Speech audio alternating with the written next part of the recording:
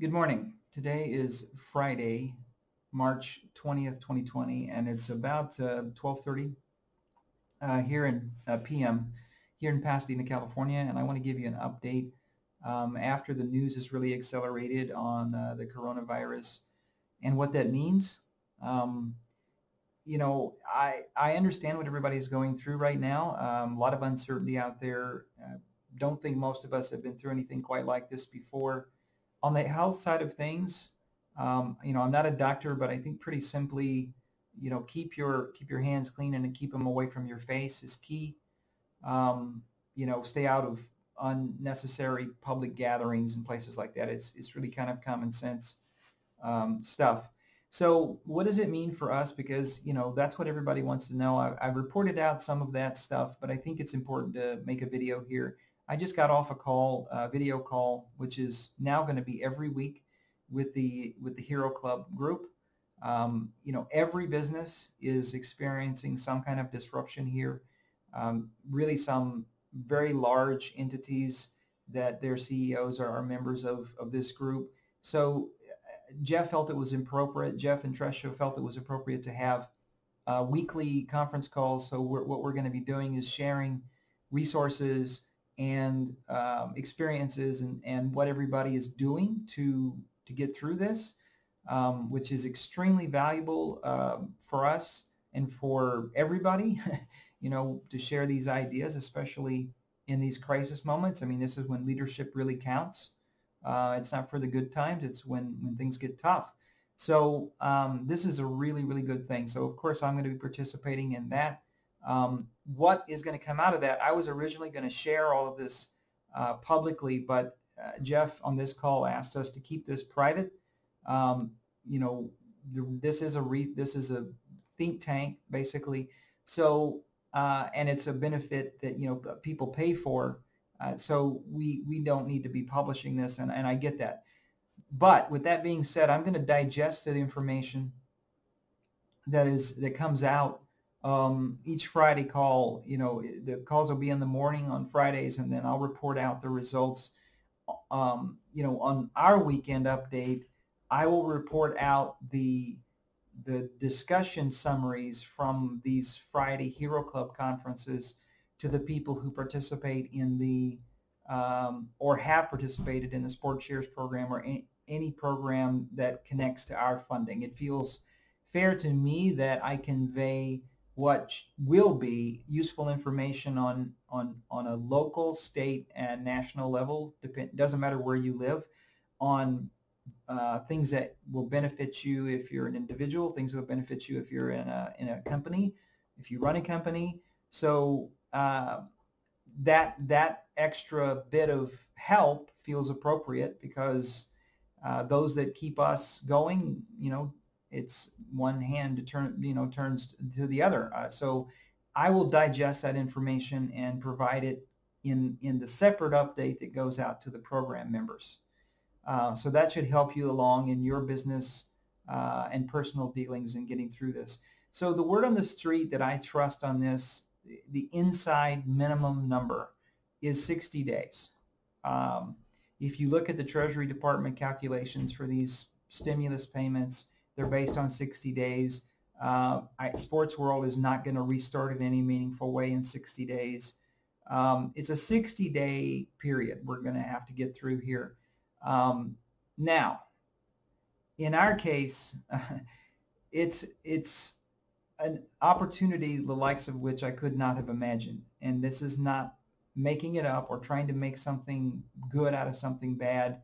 We were already on a cost containment structure, going down from the summertime and before all this happened. So we've been cost cutting and really getting to the core of what it's going to take to make this business work. And it figured out that it was one thing. And that one thing is order number one that we can publicize. And it doesn't matter whether that order comes from a South African soccer team or if it comes from the Los Angeles Dodgers. It doesn't matter. As long as we can publicize it, and we have all the tools to do that, then that, especially now in this environment, is going to make news. I will get the support for us that we need from the press. We have plenty of contacts. I have contacts within Hero Club that will help with the PR. We just need to fill the order. Now, it went from being an accessory item, fanciful thing, to a need. And if anybody's been tracking for a while, conference calls and communications, I've been very clear in saying needs get done. We just became a need. Why? Why? Well, I know from this prospecting tool that I'm also a Hero Club benefit that is going back into the LinkedIn database. I'm getting on average, I'm getting a 40% acceptance rate to an 80% acceptance rate on my marketing efforts into that, which is about twice, 40% is about twice the nominal rate. I was working on this before the coronavirus crash happened because I realized that we're not going to get an order if we don't go out and look for them. I mean, it's common sense, okay? We can't expect Bernie to walk up to the door or somebody to ring the doorbell, and it just isn't going to work. So I knew we needed something, and that tool was just fell out of the sky, literally, into my hands, and to prospect LinkedIn. Well, my LinkedIn network is now, it's now greater than 1,000 members. It was about 700 before I started this. And about half of those or more, I've met in person through various Hero Club events. So what ends up happening is I'm putting together this tool to go out and actively look for league prospects, which now include esports because Alper's fine with that. The tool comes into, I learn how to use it, turn it on, and then the coronavirus news hits, and I'm now basically prospecting into a market that's dying in a lot of cases because I can see now from the connections, because each time these people connect, I now see their news feed just like Facebook, and I see the things they're commenting on and all that, and it's just carnage. I mean, it's, existential threats in sports from front to back, not just the small guys like an African soccer team, but like big ones that don't know how to get through this because they see between 60 days to a year of shutdown, which is just deadly. So I'm talking to an audience that's very interested in hearing what I have to say. And I'm just opening the communication, and I'm already getting active live conversations going. I've got about 25 or 30 of those people that have reached out to me before I've even gone back to them to give them more details. They're almost 300. I think it's 200 and give me a moment here. I can look it up live. It's 264 leads as of right now.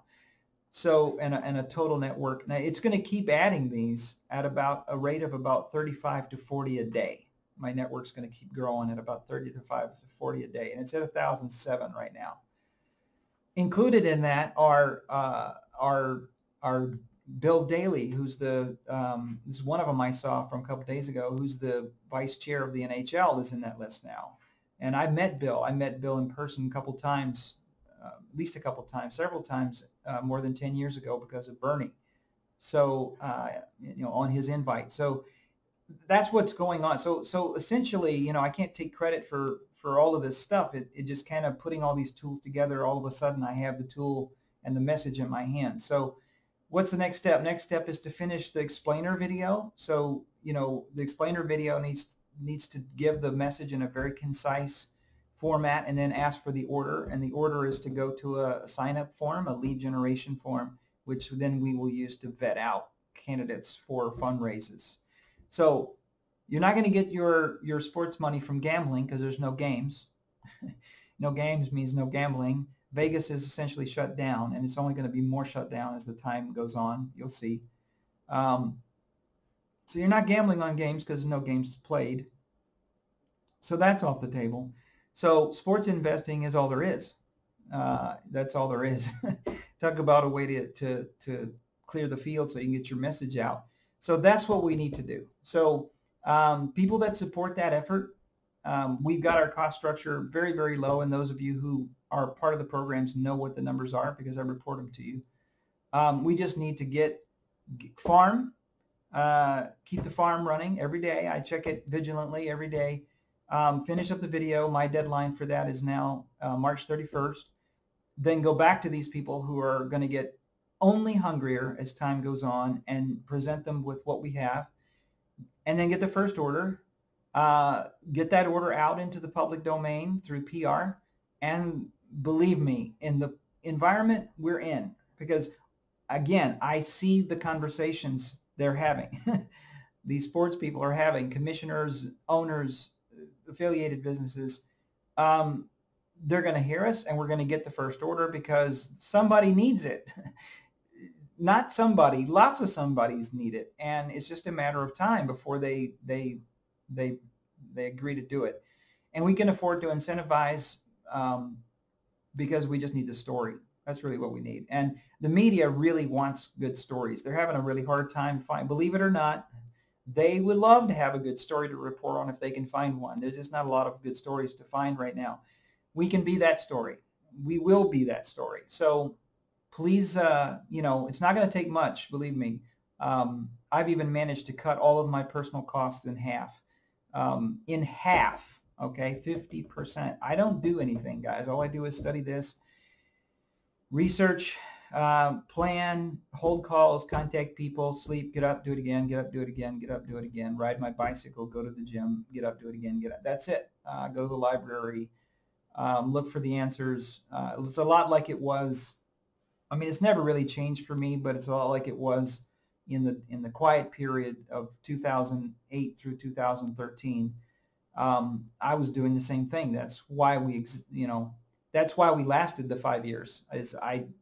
Nothing was left of my life but just the basics, and focusing all of my attention on getting us to survive.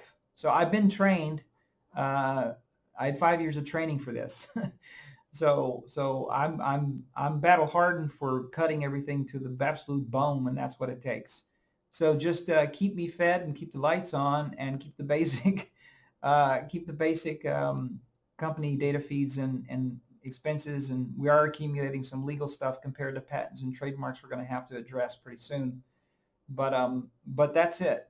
Other than that, the stage has been set. And as far as pitching sports investing, they're going to need it to survive now. It's no longer an accessory item. Trying to sell gambling is going to sound like utter foolishness. You're going to see collapses in the gambling space. You're going to see collapses in the crypto space. You're going to see a lot of collapses in the broader economy. We're set to handle a lot. We can take a lot of cost cutting. In fact, we're there. So it's really just get the message out to the hungry marketplace. And I see the LinkedIn tool. Also, I can of course reach out to reporters with this. Reporters of our LinkedIn members, of course, when it's time to get the story out. But that's not yet. The job now is to get the ask out and get agreements. I need multiple. I'm no longer going to trust one. I want to get a deal and a backup deal and a backup deal and a backup deal, and then we publicize, and then I can remarket back into that LinkedIn database to get more publicity around it, because it's going to be a good story. So what I'm saying is the moment that we've been waiting for about pitching the new, think about the concept of the new sports economy. Does that make sense now? I think it makes more sense now than it ever did, because it was kind of, what does that mean? What does that mean? And people tried to hijack it for gambling. That's all not going to work. Are you really going to sell me gambling in the future? People are not going to have the money to gamble, first of all. Second of all, it's a vice activity, and everybody knows that. You can't sell a vice in a crash. You can't sell a vice like this in a crash. It isn't going to work. You can sell it offshore, sure, but on a main stage, you're not going to sell this. People know they have to be more vigilant. They have to be more responsible, and they're just not. They're not. You're not going to sell that in state houses. You're not going to sell that on the federal government level. You're going to try to convince the feds that the solution to this economic problem is gambling. I mean, any politician that puts that forward is going to be voted out in the next election, or he's going to be recalled. So forget that. That's all nonsense. People know they have to get down, buckle down. They have to be smart with their money, not be wasteful, be more vigilant, be clean, okay? Whole new meaning of the word clean is going to come out of this.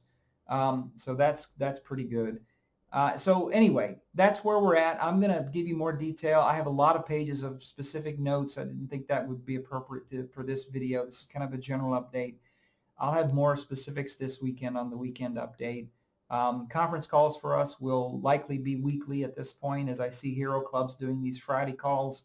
So ours are usually Monday to Wednesday. Hero Club will be on Friday, then the weekend report. So you're going to get 2 reports a week from us, and as things move on. And folks, please believe me, I'm very, very encouraged. I'm not frightened at all by this situation. I'm extremely encouraged by what I see here and what it means for us getting the word out for AllSportsMarket and the new sports economy. Once this crisis is behind us, those words make the new sports economy makes total sense now. It's a package of words that will sell in this environment for sure. So thank you for your time. Stay safe, and I'll have more to report this coming weekend, Saturday or Sunday, probably Sunday at this point. Bye now.